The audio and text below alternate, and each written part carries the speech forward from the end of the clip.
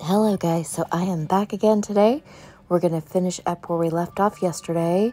Just a little update. So yesterday, after I finished laying the gel thickness on my poor little nails, I ended up having another lupus flare-up reaction to light, and that sent me to bed yesterday. Before I fell asleep, I managed to put a thicker layer of the Glitterbels gel actually just kind of on top here.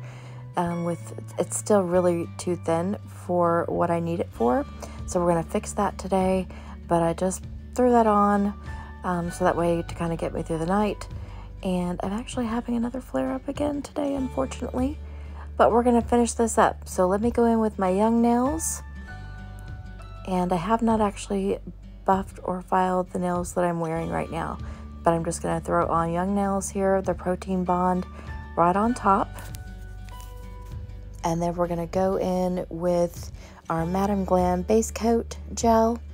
And then on top of that, we're going to start using our YoungNails Synergy gel in clear pink. All right. Can you tell that the Benadryl is kind of kicking in and wearing on me? So the plan for today was to thicken up my gel using the YoungNails Synergy gel, put on my base coat, which is going to be the Glitterbels, and a hollow Glitterbels top coat, which is fabulous. I need to buy some more of their top coats. And then I had a really fun tutorial plan for artwork, but because I am having another lupus flare-up, I'm kind of changing things. We'll do the nail art tutorial tomorrow. So yeah, look for that video tomorrow. Today is just going to be thickening these up and doing the Glitterbels application, which I love. That's one of my favorite. It's one of my favorite looks. It's just very, very natural. In this one, I use the apple pie, which it's a little bit darker than the usual cookie cream that I believe I've done tutorials on, but I love them all. It's such a super easy little nail job to do. Anybody can do it, and it takes like 5 minutes max to do that part. I'm just going to go down the nail, down the very center, add a line, and then smooth it out across the surface, and then I'll file after I do this part. And I do apologize if I sound really a little like unenthusiastic. I'm really not. I'm just so tired of having these reactions. I break out in like hives, and I get extremely itchy, and then I have to take a ton of Benadryl to kind of get things to calm down, and then I feel like a zombie for more than a day, honestly. But lately, it's been taking the large amount of Benadryl each day, and it has just so caught up to me. I'm sure eventually here I'll get this lupus flare-up under control, and then you won't have to sit and listen to me beach and complain too much. So this is going to be a very, very short video today, but tomorrow's will be longer, so that'll be good. Hopefully tomorrow I won't have any reactions. I'm praying.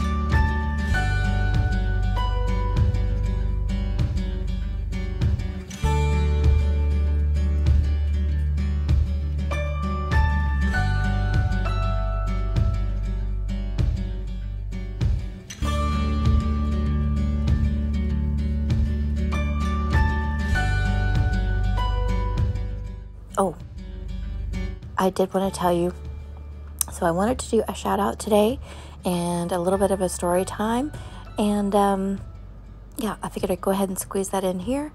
So I don't know if you guys know Grace Helbig.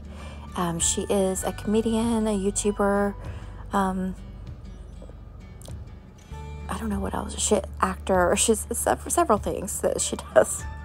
That's not all she does, but anyway, she has been on YouTube forever. She's hilarious.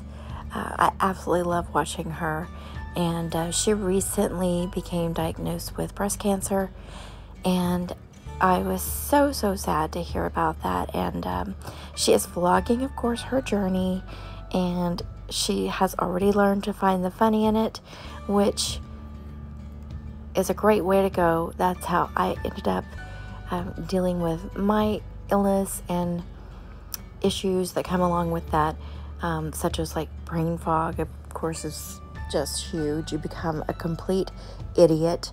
You're gonna feel like you're the most stupid person on the face of the earth. You're gonna be totally aware of it, and people are gonna look at you crazy, and you're even gonna like look at yourself crazy. But it's just something that happens. And even now, you know, mine comes and goes depending on if I'm in a flare-up or not. But I remember back when I first got diagnosed, which was like in 2011, and then in 2012, I was on like 52 pills a day when things were really bad.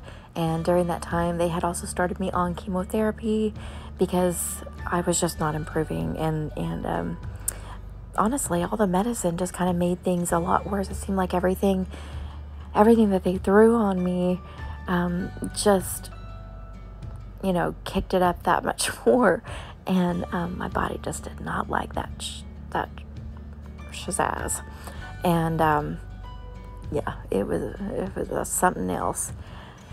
And anyway, the chemotherapy was a bunch of baloney. Well, I'm not saying it doesn't work. That's not what I'm saying. Don't get me wrong.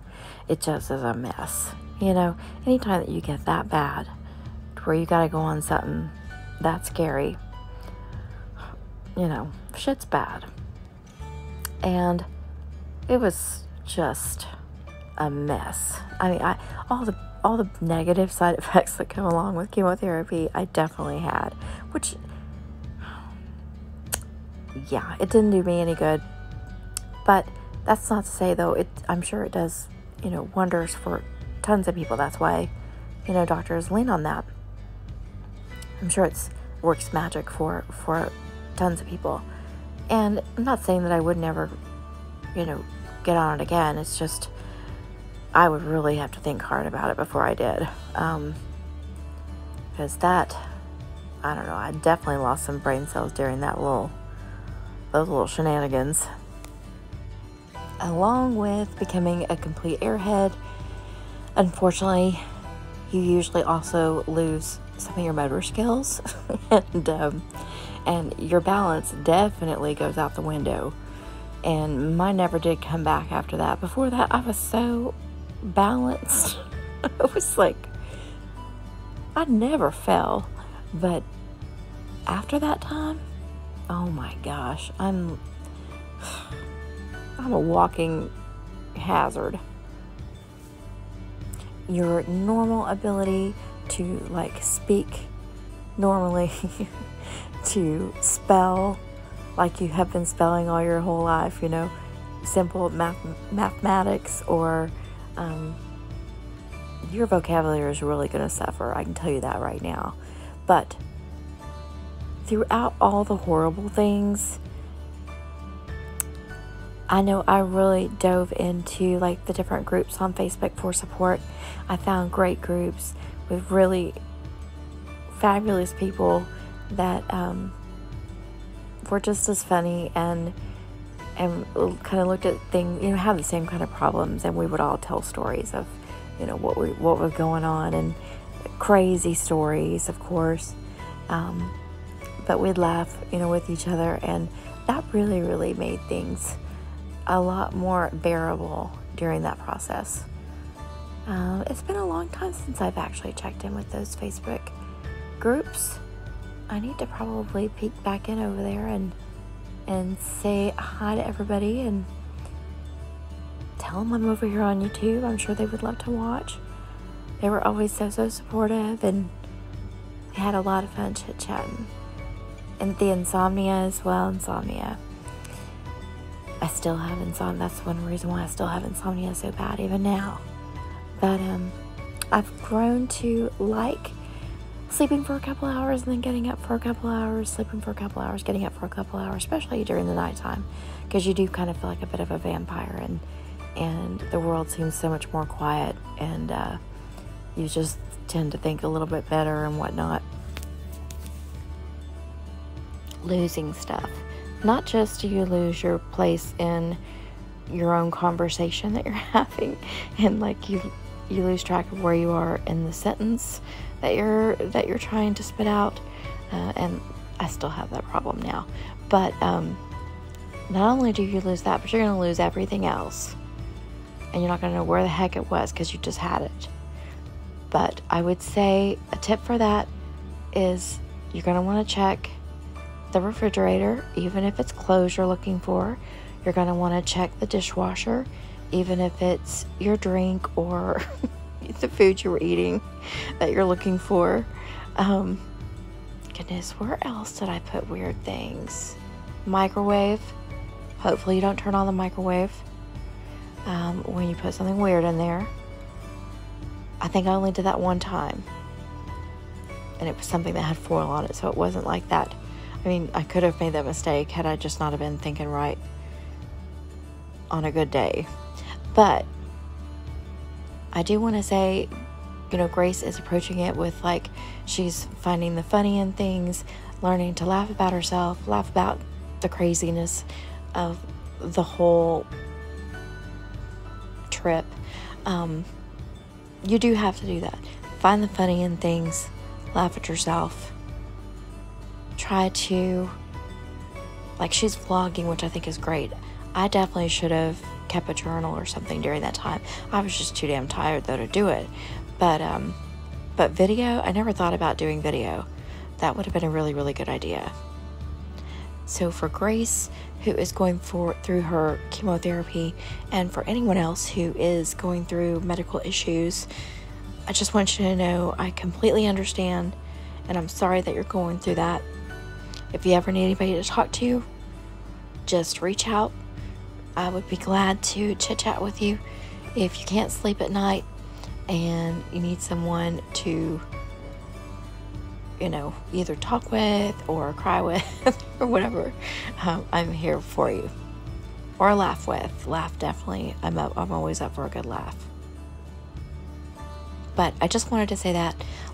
I just wanted to let Grace know that I am supporting her through her journey. I'll be following along, and I know she's going to kick cancer's butt, and that I have no doubt. She's got the right attitude about it. She has jumped on it quickly, and she's taking care of it. And one day this will all be behind her. That is the best part about it. I wish that in my personal disease, I wish that was an option for me. It's not, unfortunately. I guess there is the possibility of going into remission with lupus and the symptoms, but really though, even because I did go into remission for like a minute, well, actually it was a good little run. However, you know, those things that I lost, such as like my balance and my ability to speak normally, and my vocabulary, and my brain cells, and being skinny. Because, man, those steroids, like I said, they just totally blew me up. And I was skinny mini before that. So now I'm still, like, you know, on this journey of trying to get back to being skinny again. Or not even skinny again. I totally would just take just being, like, a little overweight. A little chubby, a little chunky. I'm fine with that. Oh, something else that just came to me. You're going to lose your car. No matter where you go, no matter how long you're going to run into the grocery store or run into work or run in here or there. God forbid you be at a mall or like a stadium or something. I tell you, one thing that came in really, really handy was that alarm system on your keychain. I used that thing every day several times a day. That was such a, I mean, I know it's not really meant to be used for that purpose, but I would pull up like at wherever I was going to go in. I'd sit in the car for a minute and I'd tell myself, okay, this is where I am parked. Don't forget it or whatever, you know. And I'd go inside, do whatever I had to do, and I'll be damned if I didn't come out and immediately was like, where did I park? You know, where is my car? And then I would just like click my beeper and walk around in the parking lot until, you know, I heard the car alarm go off. Something I did do for myself back during those days, and it's something that luckily, as I was kind of going through the diagnosis process, there was a nurse I met during one of the radiology scans or whatever. There was this nurse I met, and his mother had just become sick and he was caring for her. And he had told me, he gave me a little bit of advice, and I was so thankful for it. Even now, because there's a lot of details that I don't remember about back then, during the diagnosis period and the really, really hard times. He had told me to put together like a little booklet with like type out all your doctors' names, their specialty field, their addresses on this form. You know, you could make an Excel spreadsheet or whatever. Back then, well, I'm sure I had Excel, but I don't know what. Anyway, I chose to do Word because that was the big thing back then. But you could write it out too. Get yourself a little journal book or whatever. But so write your doctor's names, their specialty field, their addresses, their phone numbers, the pharmacies that you use. You'll want to keep like an ongoing running list of the medications you're on, the milligrams, which doctor put you on it, why they put you on it, any negative side effects that you're having from those particular medications as well. An Excel spreadsheet would be fabulous. Let's see. Any kind of negative side effects that you're having from them. And you'll also want to write on there if the doctor discontinued you from that medication and why they discontinued you from that medication. Because those little columns there, I did forget to add to my little thing, and I should have, because like even now when my doctor mentions, you know, wanting to try me on this drug again, and he'll say, you know, why did we stop doing that, and what was going on or whatever, and I have no idea. And I didn't also keep track, put down the day that you start the medication, and if there's a date for when you stop the medication, you'll want to put that down too, so that way you can say, you know, if they ask you about it again later, you know, okay, I tried this medication for 3 months, I had these bad side effects, and you took me off of it on this date, you know, whatever. Because they're not going to keep track of it in their notes. That's another thing. Do not count on the doctors and specialists to have the information from your visits and your medical information. Especially, don't expect them to get it correct.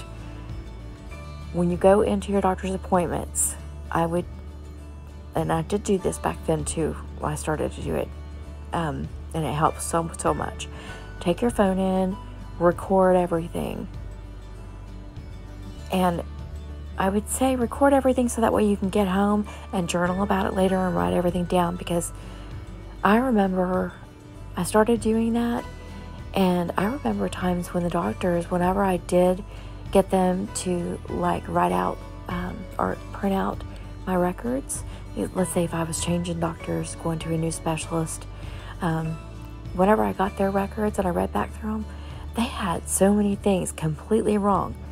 And that was real frustrating for me, because, you know, you're paying these doctors a lot of money, you're putting your life in their hands, and sometimes it just kind of feels like the very least they could do is get right,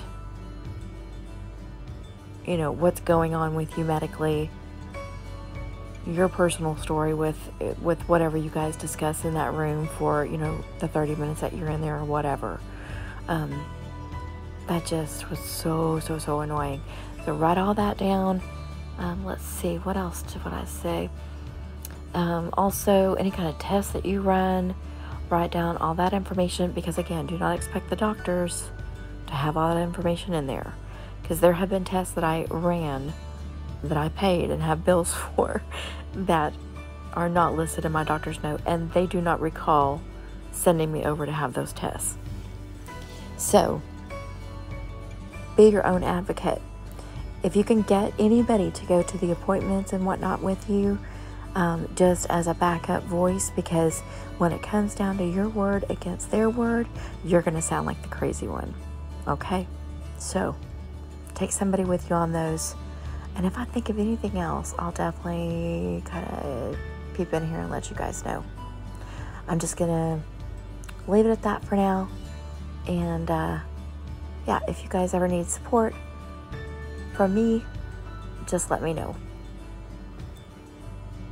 And as far as the nails, I'm just wrapping up here, applying my cuticle oil. Oh, wait, I did think of something that was important. Be sure on your little booklet thing, in the very, very front, I want you to write down your emergency contact information, like anybody that you want to be your emergency contact. And I would even, on some sticky notes in the front of your little booklet, I would put down your emergency contact information. And if you're, going to be traveling or whatever, try to stick that in your purse. Try to stick one of those Post-it notes in your purse. I mean, you could always get one of those medical bracelets. I just never got around to doing that. Certainly that would be the better way to go. And although this little video has ended, I just want to say thank you for watching and listening to my little stories. And I hope that this information helps some of you out there if you're ever facing this, or if you are facing anything like this. Yeah, best of luck to you, Grace Helbig, and I will be rooting for you.